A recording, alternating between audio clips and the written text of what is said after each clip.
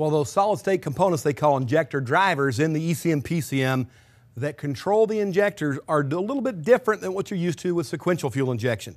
We're going to control both the high and low side for voltage and current. And the driver is going to provide up to between 55 and 65 volts to the injector. Now, where does it get this voltage? The same place the computers get the voltage to fire diesel injectors at such high voltages, and that's from the capacitance effect of when we turn the injector on initially. Doesn't have quite enough oomph to do the job, but we get a voltage spike, a flyback voltage from the inductor collapsing.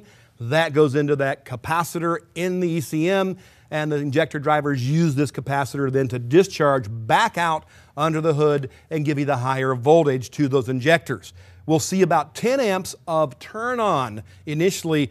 The current for the injector to do its job, to turn on and point up against that high pressure in that common rail, about 10 amps to ramp up, and then it's going to maintain 3 or 4 amps for the remainder of the injection event, or I should say events, because there may be more than one pulse within one event.